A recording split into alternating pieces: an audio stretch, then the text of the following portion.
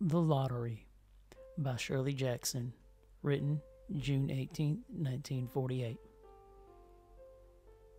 The morning of June 27th was clear and sunny, with the fresh warmth of a full summer day.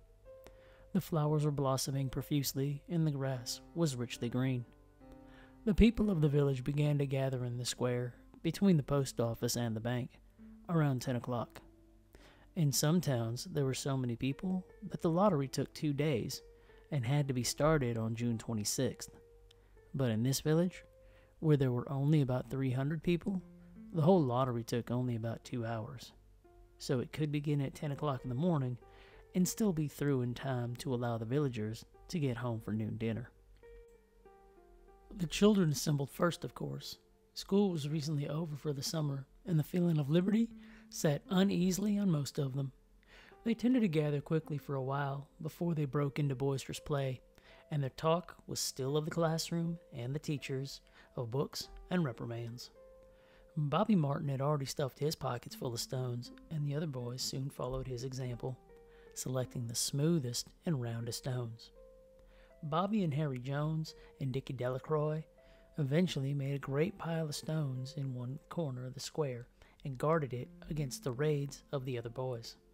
The girls stood aside, talking among themselves, looking over their shoulders at the boys, and the very small children rolled in the dust or clung to the hands of their older brothers or sisters.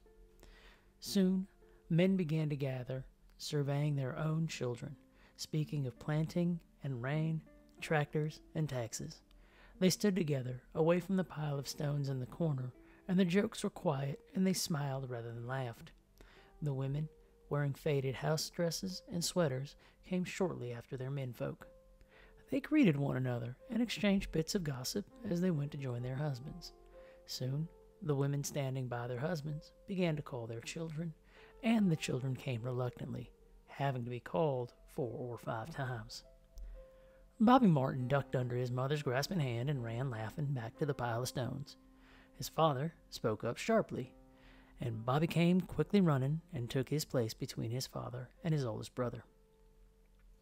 The lottery was conducted, as were the square dances, the teenage clubs, and the Halloween program, by Mr. Summers, who had time and energy to devote to his civic activities. He was a round-faced, jovial man, and he ran the coal business, and people were sorry for him because he had no children, and his wife was a scold. When he arrived in the square carrying the black wooden box, there was a murmur of conversation among the villagers, and he waved and called, "Little late today, folks!"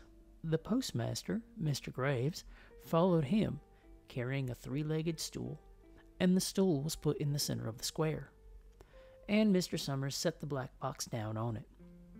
The villagers kept their distance, leaving a space between themselves and the stool, and when Mr. Summers said, "Some of you fellas want to give me a hand?" there was a hesitation before 2 men, Mr. Martin and his oldest son, Baxter, came forward to hold the box steady on the stool, while Mr. Summers stirred up the papers inside it. The original paraphernalia for the lottery had been lost long ago, and the black box, now resting on the stool, had been put into use even before Old Man Warner, the oldest man in town, was even born. Mr. Summers spoke frequently to the villagers about making a new box, but no one liked to upset even as much tradition as was represented by the black box. There was a story that the present box had been made with some pieces of the box that had preceded it, the one that had been constructed when the first people settled down to make a village here. Every year after the lottery, Mr. Summers began talking about a new box, but every year the subject was allowed to fade without anything being done. The black box grew shabbier each year. By now it was no longer completely black, but splintered badly along one side to show the original wood color, and in some places faded or stained. Mr. Martin and his oldest son, Baxter, held the black box securely on the stool until Mr. Summers had stirred the papers thoroughly with his hand. Because so much of the ritual had been forgotten or discarded, Mr. Summers had been successful in having slips of paper substituted for the chips of wood that had been used for generations. Chips of wood, Mr. Summers had argued, had been all very well when the village was tiny, but now the population was more than 300 and likely to keep on growing. It was necessary to use something that would fit more easily into the black box. The night before the lottery, Mr. Summers and Mr. Graves made up the slips of paper and put them into the box. And then it was taken to the safe of Mr. Summers' coal company and locked up until Mr. Summers was ready to take it to the square the next morning. The rest of the year the box was put away, sometimes one place, sometimes another. It had spent 1 year in Mr. Graves' barn and another year underfoot in the post office, and sometimes it was set on a shelf in the Martin grocery and left there. There was a great deal of fussing to be done before Mr. Summers declared the lottery open. There were the lists to make up, of heads of families, heads of households in each family, members of each household in each family. There was the proper swearing in of Mr. Summers by the postmaster as the official of the lottery. At one time, some people remembered there had been a recital of some sort, performed by the official of the lottery, a perfunctory, tuneless chant that had been rattled off duly each year.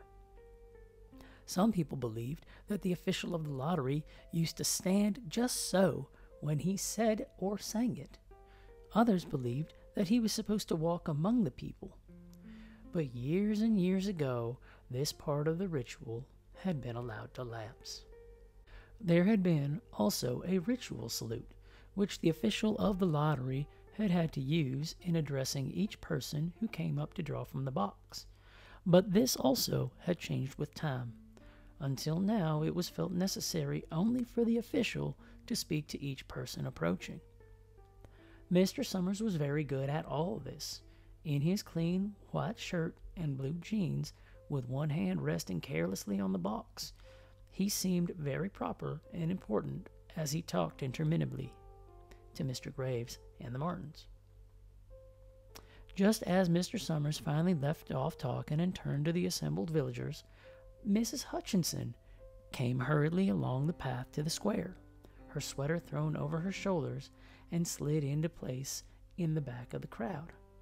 "Clean forgot what day it was," she said to Mrs. Delacroix, who stood next to her, and they both laughed softly. "Thought my old man was out back stacking wood," Mrs. Hutchinson went on. "And then I looked out the window, and the kids was gone. Then I remembered it was the 27th, and came a-running." She dried her hands on her apron, and Mrs. Delacroix said, "You're in time, though. They're still talking away up there." Mrs. Hutchinson craned her neck to see through the crowd and found her husband and children standing near the front. She tapped Mrs. Delacroix on the arm as a farewell and began to make her way through the crowd. The people separated good-humoredly to let her through. 2 or 3 people said, in voices just loud enough to be heard across the crowd, "Here comes your Mrs. Hutchinson," and "Bill, she made it after all." Mrs. Hutchinson reached her husband, and Mr. Summers, who had been waiting, said cheerfully, "Thought we were going to have to get on without you, Tessie." Mrs. Hutchinson said, grinning, "Wouldn't have me leave my dishes in the sink now, would you, Joe?" And soft laughter ran through the crowd as the people stirred back into position after Mrs. Hutchinson's arrival. "Well, now," Mr. Summers said soberly, "guess we better get started, get this over with, so we can go back to work. Anybody ain't here?" "Dunbar?" several people said. "Dunbar! Dunbar!" Mr. Summers consulted his list. "Clyde Dunbar," he said. "That's right. He broke his leg, hadn't he? Who's drawing for him?"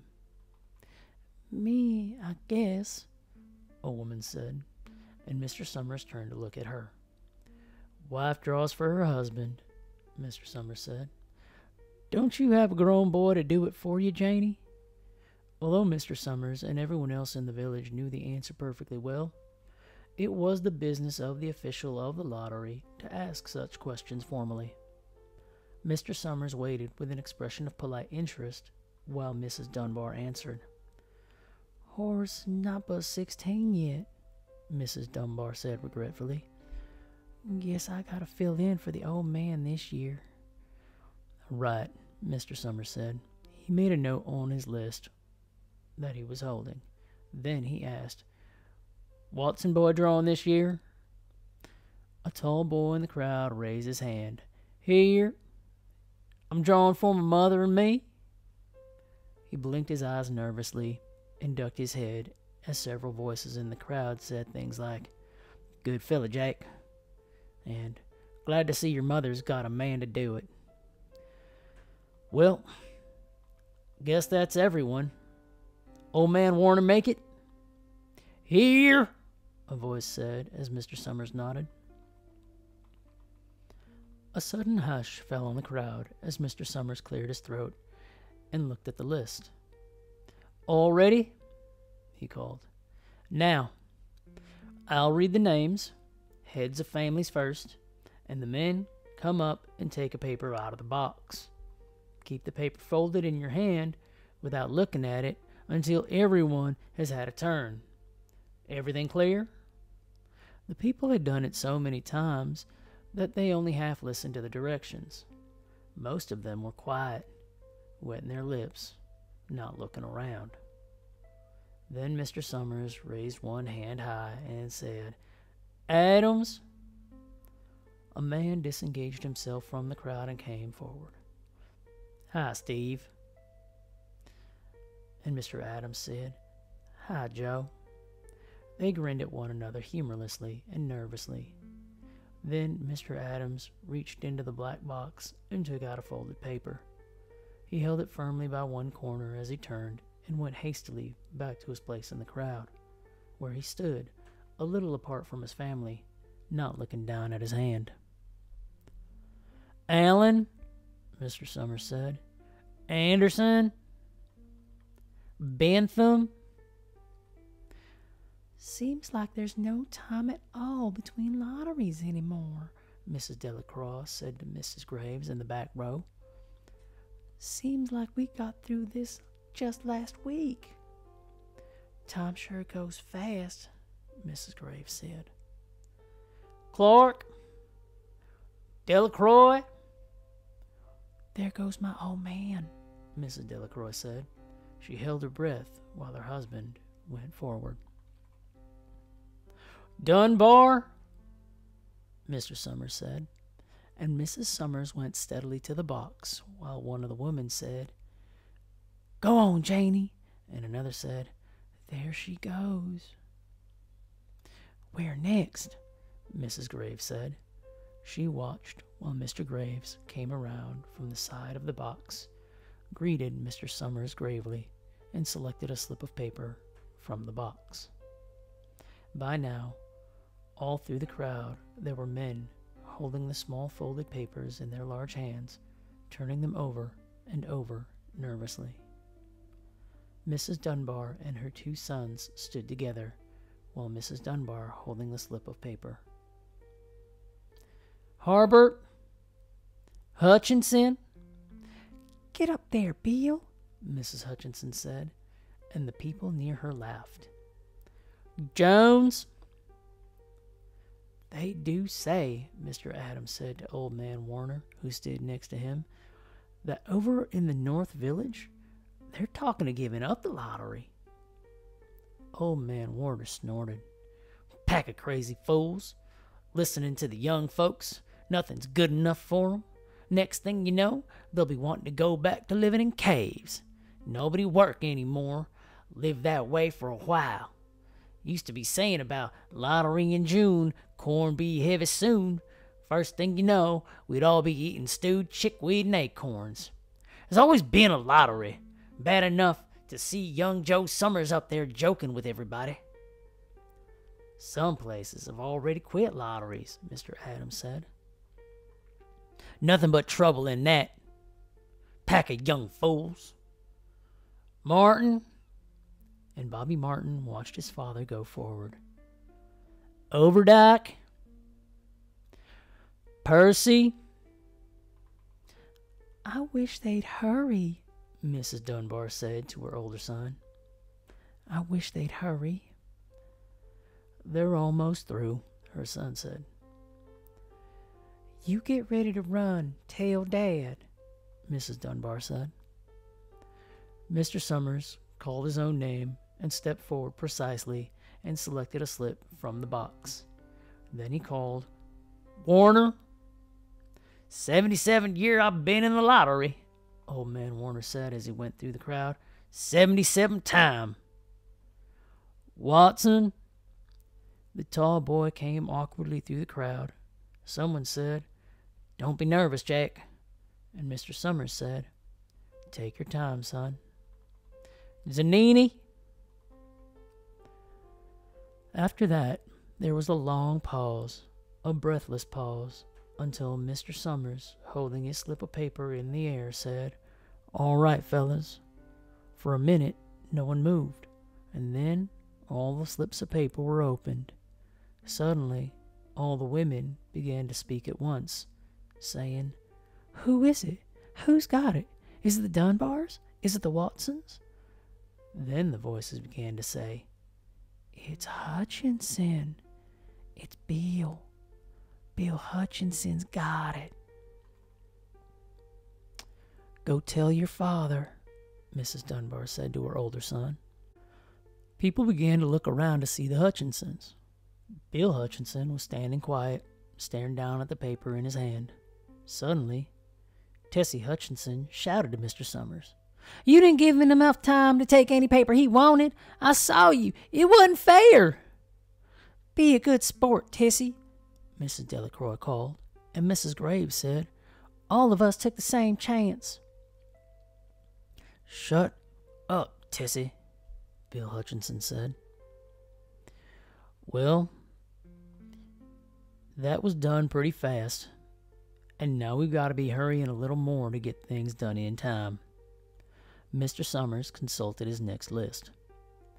Bill, you draw for the Hutchinson family.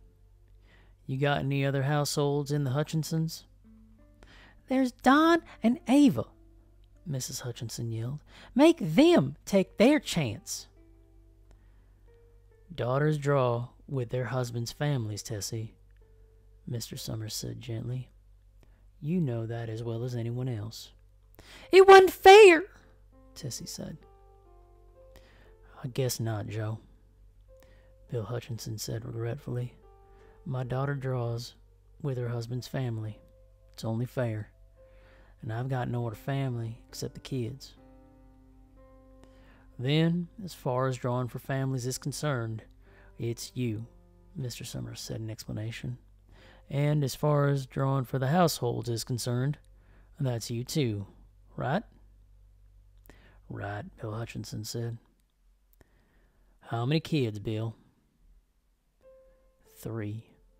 There's Bill Jr., and Nancy, and little Dave, and Tessie and me. All right then, Mr. Summers said. Harry, you got their tickets back? Mr. Graves nodded and held up the slips of paper. Put them in the box then. Mr. Summers directed, Take Bill's and put it in too. I think we ought to start over, Mrs. Hutchinson said as quietly as she could. I tell you, it wasn't fair. You didn't give them hardly enough time to choose. Everybody saw that. Mr. Graves had selected the 5 slips and put them in the box, and he dropped all the papers, but those onto the ground where the breeze caught them and lifted them off. Listen, everybody, Mrs. Hutchinson was saying to the people around her. Ready, Bill? Mr. Summers asked, and Bill Hutchinson, with one quick glance around at his wife and children, nodded. Remember, take the slips and keep them folded until each person has taken one. Harry, you can help little Dave. Mr. Graves took the hand of the little boy who came willingly with him up to the box. Take a paper out of the box, Davy, Mr. Summers said. Davy put his hand into the box and laughed. Take just one paper, Mr. Summers said. Harry, You hold it for him." Mr. Graves took the child's hand and removed the folded paper from the tight fist and held it while little Dave stood next to him and looked up at him wonderingly. "Nancy next?" Nancy was 12, and her school friends breathed heavily as she went forward, switching her skirt, and took a slip daintily from the box. "Bill Jr.?" Mr. Summers said, and Billy, his face red and his feet overlarge, nearly knocked the box over as he got a paper out. "Tessie," Mr. Summers said. She hesitated for a minute, looking around defiantly, and then set her lips and went to the box. She snatched a paper out and held it behind her. "Bill," Mr. Summers said, and Bill Hutchinson reached into the box and felt around, bringing his hand out at last with a slip of paper in it. The crowd was quiet. A girl whispered, "I hope it's not Nancy," and the sound of the whisper reached the edges of the crowd. "It's not the way it used to be," Old Man Warner said clearly. "People ain't the way they used to be." "All right," Mr. Summers said. "Open the papers. Harry, you open little Dave's." Mr. Graves opened the slip of paper, and there was a general sigh through the crowd as he held it up, and everyone could see it was blank. Nancy and Bill Jr. opened theirs at the same time, and both beamed and laughed, turning around to the crowd and holding their slips of paper above their heads. "Tessie," Mr. Summers said. There was a pause, and then Mr. Summers looked at Bill Hutchinson, and Bill unfolded his paper and showed it. It was blank. "It's Tessie," Mr. Summers said, and his voice was hushed. "Show us her paper, Bill." Bill went over to his wife and forced a slip of paper out of her hand. It had a black spot on it. The black spot Mr. Summers had made the night before with the heavy pencil in the coal company office. Bill Hutchinson held it up, and there was a stir in the crowd. "All right, folks," Mr. Summers said. "Let's finish quickly." Although the villagers had forgotten the ritual and lost the original black box, they still remembered to use the stones. The pile of stones the boys had made earlier was ready. There were stones on the ground with the blowing scraps of paper that had come out of the box. Mrs. Delacroix selected a stone so large she had to pick it up with both hands, and turned to Mrs. Dunbar. "Come on," she said. "Hurry up." Mrs. Dunbar had small stones in both hands, and she said, grasping for breath, "I can't run at all. You'll have to go ahead. I'll catch up with you." The children had stones already, and someone gave Davy Hutchinson a few pebbles. Tessie Hutchinson was in the center of a cleared space by now, and she held her hands out desperately as the villagers moved in on her. "It isn't fair," she said. A stone hit her on the side of the head. Old Man Warner saying, Come on, everyone!" Steve Adams was in the front of the crowd of the villagers, with Mrs. Graves beside him. "It isn't fair! It isn't right!" Mrs. Hutchinson screamed, and then they were upon her.